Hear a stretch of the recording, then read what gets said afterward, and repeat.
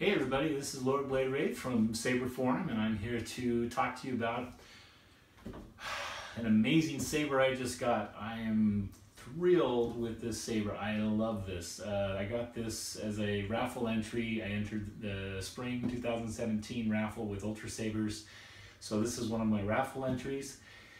And I just got this last night, and I did an unboxing. I didn't even do a video on it because I just wanted to just connect with this saber. This is one of those things that this is one of those sabers I've been looking at for a long time now, and no one is surprised more than me that I would end up getting myself a Crimson Scorpion than the Black Scorpion version. So I'm really delighted by the finish on this saber. This is a satiny sort of crimson finish. It feels fantastic in the hands. I am just delighted with this thing. This is just incredibly comfortable to wield, and it also has the diamond board in it. So this has got the new tech from Ultra Sabers.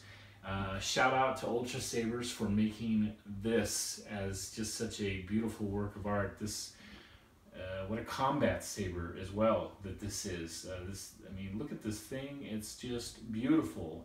The craftsmanship is unparalleled, and I am delighted. I have said this a couple times now, but I really like this saber.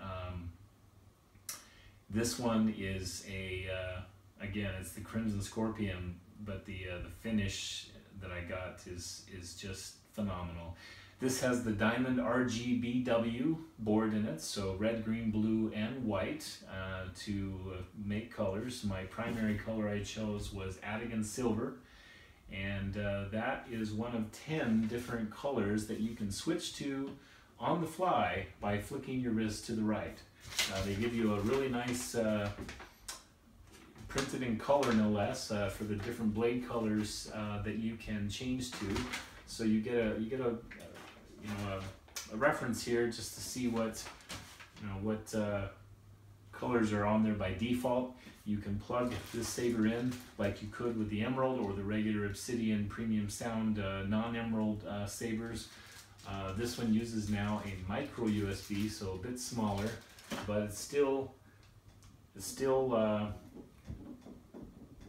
just remove this hilt this pommel from the hilt, and out the bottom will come the emerald board.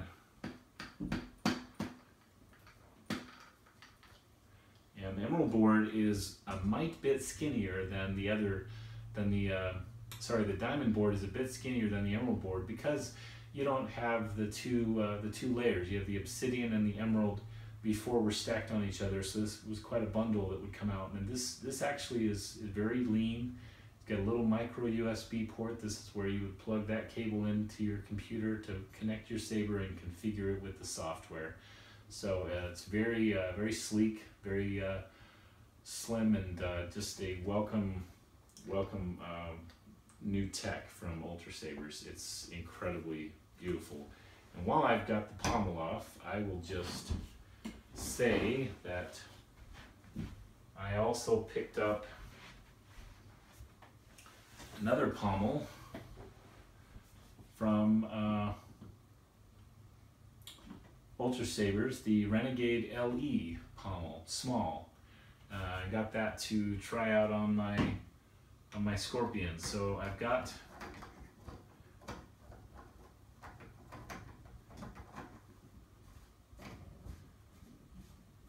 that here. I'm going to give that a look. So that looks pretty good, I think. That is the Renegade LE pommel on the Scorpion, on the Crimson Scorpion. So very nice finish to that, to the silver two-tone look with the crimson and the silver. So very nice. I still like the crimson pommel as well. Still just beautiful, and how it's two-piece, So these two come apart, just beautiful. I love it. And so this is a diamond board. So I'll show you. Oh, I forgot to mention a couple other things that I did get on this. First of all, the claw. I could not overlook getting this scorpion with the claw. The dimples on this as well just really drew my attention. So it's something that I definitely had to have with this saber. So many have it without the claw, and it's got an amazing emitter already with the dual windows. So it's kind of like a double threat here, but then with the claw, I feel like it's a triple threat. It's just, it really adds to the, to the overall impression the saber gives. And to be honest, it doesn't get in my way at all. I did another review with the mantis, also with the claws that I got, and the claw doesn't bother me at all. And it's just not something I even worry about. So very nice, very hefty, but for me not hefty, or not too hefty at all. I have larger hands, so that's part of it, but I really love the accent of the grip of the choke point here, this neck with the high polished aluminum. When you grip it here, it feels fantastically sure. I mean, this is a sure place to hold this saber, and if you're going to do one-handed dueling, this here is like, it reminds me of the Sentinel's grip, because the Sentinel also has a couple of choke points, and the top one on theirs as well is just one of those choke points where your hand just feels so comfortable and at home in that spot. The rib section here is very welcoming to the hand and very comfortable. You don't feel like your hand's going to get cut or scraped or anything if you're doing a lot of dueling. It's just a very it's a choke point that you trust. So I really trust how that feels. I mean, it's kind of a guarded place to put your hand. And then down here, equally, the ribs here is also just an amazing grip. So the two-handed grip on this is just fantastic. The one-handed grip, it's heavy. I'm not gonna lie, it is heavier than than some of the other hilts. But with that choke point, you're good. That saber is not going to come flying out of your hand for anything. So it's very comfortable. And with the diamond board, I'll go through real quick on that. I got my my saber with the RGBW, red, green, blue, and white LED, and I got an illuminated blue AV switch. My theme for this actually was kind of a patriotic theme, red, white, and blue, Captain America style. That's when I chose my blade color and my AV switch. First of all, I love the contrast of blues and reds on sabers. So to have that, one thing I really wanted to help, or to I guess influence on this saber, is I wanted to really make this red pop, really kind of stand out. And so I considered a lot of different AV switches, colors, one of which was white, another one was red, and of course others that I've never tried before are yellow and orange. I have another one in green, but I really wanted it to pop, and I felt like what better way to make the red really kind of jump off, the red color to really jump out at you, than to choose a color that is nearly its opposite, or at least it's on the other end of the scale, so it really contrasts. So the blue with the red, I think, looks really good. For me personally, it makes it. I mean, the white would have been lovely as well, but I think the white would have kind of washed it out a little bit, maybe. I don't know. I really like the way that blue just kind of says, hey, it just kind of like draws attention to the color of this hilt.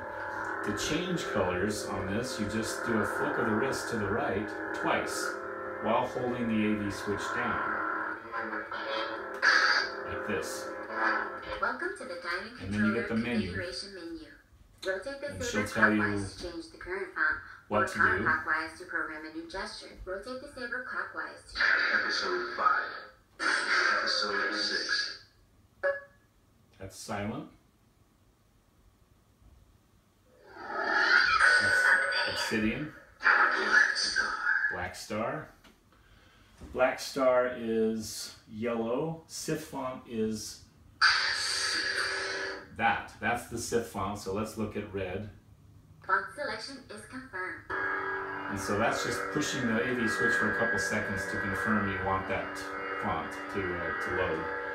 So there's the red, and I have, again, this is a heavy grade ultra edge blade. So in a brightly lit room, it's a little less bright than it would be. I mean, I have a lot of daylight coming in, but down here in this section, you could really appreciate the windows and the AV switch. I mean, it's just fantastic. And then one other thing I noticed on the diamond board is you do have to press and hold this for almost twice as long as the emerald or the non-emerald boards with obsidian sound. So instead of just a couple seconds,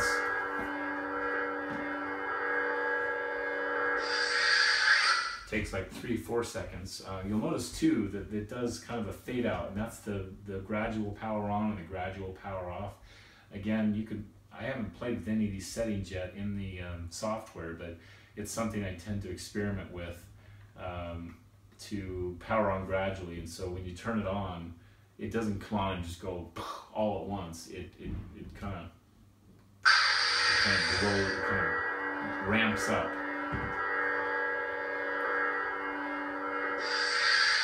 And again, you'll notice how long it took me to power that off, 3 or 4 seconds. Last night, I was playing around with with my first saber, the Mantis, my first diamond saber, and I didn't think it was going to turn off. I pushed and held it the usual 2 seconds, and it wouldn't turn off. And I thought, oh no, it's miswired, or something happened with the wiring. Maybe I don't know. I mean, all these different cockamamie ideas went through my mind, and didn't realize it actually just takes a longer press to turn it off.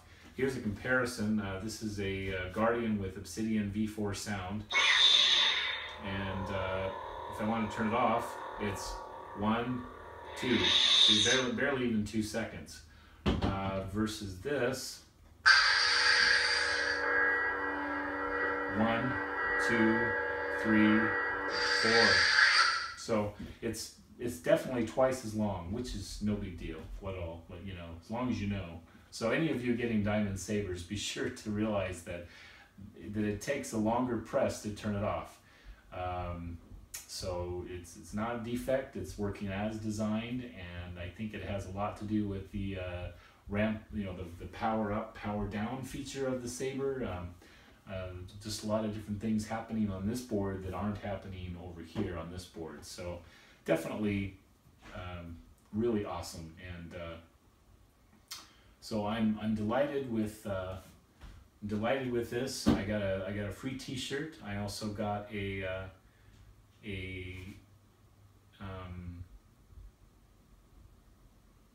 trying to think of the Initiate. I got the free Initiate saber, and I will post pictures of that as well on my review on Saberform. That was part of the spring raffle promotion, and I also got a free blade plug here as well. This is the Ultra Sabers blade plug, so that came with the promotion as well. And like I say, I'll post pictures here in a bit. Thank you, and see you in the forum.